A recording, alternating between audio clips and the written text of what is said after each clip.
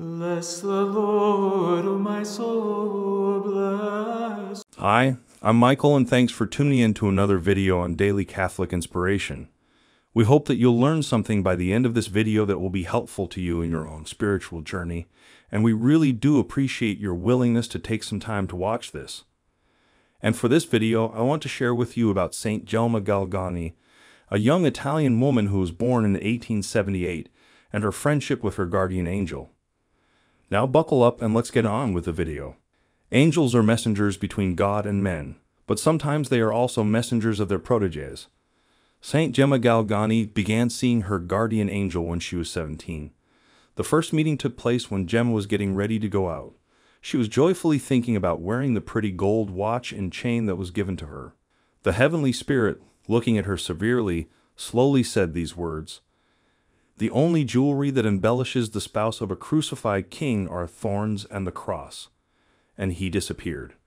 Gemma removed the jewelry, fell on her knees, and, crying, made this promise: "For your love, O Jesus, and to please only you, I promise you that I will never wear any object that feels vain, and I will never talk about it." In spite of her rich family's criticism, Gemma never wore jewelry again and dressed very simply. Since St Gemma Galgani was called by God to be a soul victim, that is, to suffer for the conversion of sinners, it follows that God would give her extraordinary graces to better accomplish this vocation to which he called her. In the life of St Gemma Galgani, Venerable Father Germanus states, Gemma saw him with her physical eyes, touched him with her hands, like a human being. She conversed with him as with a friend. She spoke with him in the same way that she would with any friend.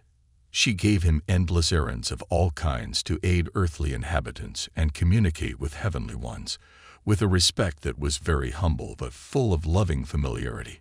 Most of the time, Gemma and the angel prayed together or praised the Most High God. Jesus, she once said, has not left me alone. He makes my guardian angel stay with me always. There was a time when she was sick for a long time. The angel came to comfort her throughout her illness. She saw him as a handsome adolescent.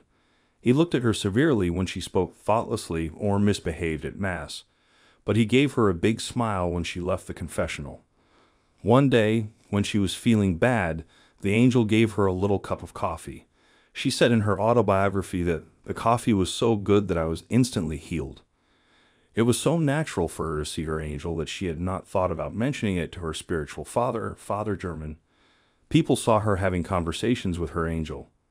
When she wanted to confide in Father German, but it was not possible for her to leave the house, or if she did not have any stamps, she handed her letter to her guardian angel, who brought it to the priest. She even wrote to Jesus and Mary. Her spiritual father testified to this after her death. Gemma handed various messages to her guardian angel for God, the Blessed Mother, and her holy advocates. She even gave him sealed letters for them, along with the request to bring back responses in their time. It is wonderful that these letters were really carried off by an invisible being.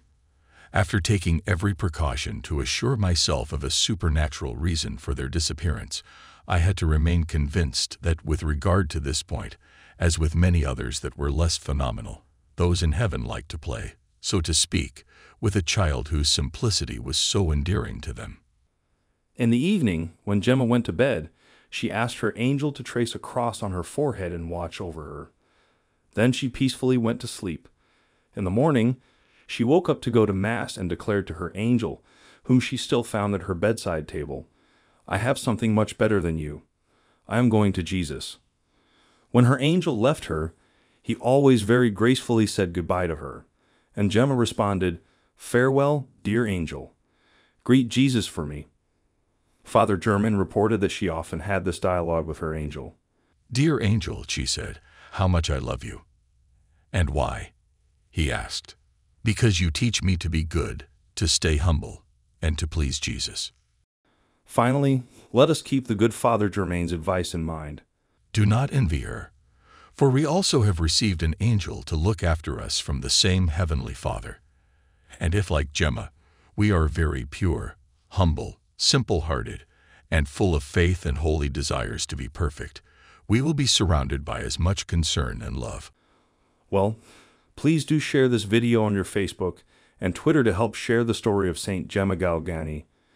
Thank you so much for taking the time to watch this video, and until next time, God bless you.